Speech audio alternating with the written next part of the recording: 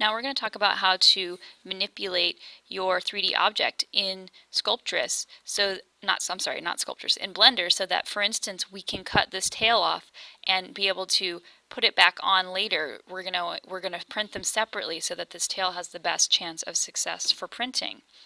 In order to do that, what I need to do is click on the object. So in Blender, you can click on different objects. So the creature's one object, and then my platform's another object.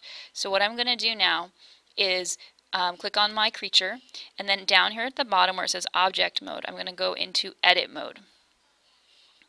Notice all the triangles. We've been talking about this in class, so this is something good to know.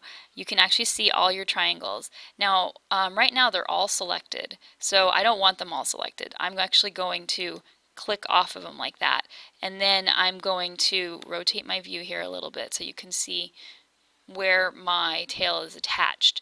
Now there's multiple ways to do this, but perhaps I think one kind of good way to do this is to select the points of the mesh, and then we're going to cut it apart. So to do that, what I want you to do is down at the bottom here it says vertex select. This is vertex mode. So every corner of a polygon or a triangle has a vertex. And then in this one right here it says limit selection to visible. So what this does is if you want to be able to only select the things you can see, then you want this toggled. If you want to be able to select all the points regardless of whether they're in your viewpoint or not, meaning they're on the other side of the object, like over here, then you want to have it selected. So I want to select all the points, even the ones that are not in my viewpoint from this angle.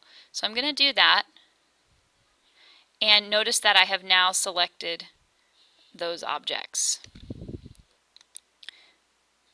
Okay, so once I have those vertices selected, what I'm going to do now is hit the P key, P as in park, on my keyboard. It pops up with this little menu that says separate, and it says selection by material or by loose parts. And in this case I created a selection, so I want to click it and make a selection, and now the tail is a separate object from the actual body of the creature. So if I go back into object mode now, and I go back into object mode, you'll notice that if I select the tail, if I shift and click on the platform, then I don't want to have them both selected. So I select the tail and then I click on the arrow and move it, and now you can see it's a separate piece that I can then rotate if I want to.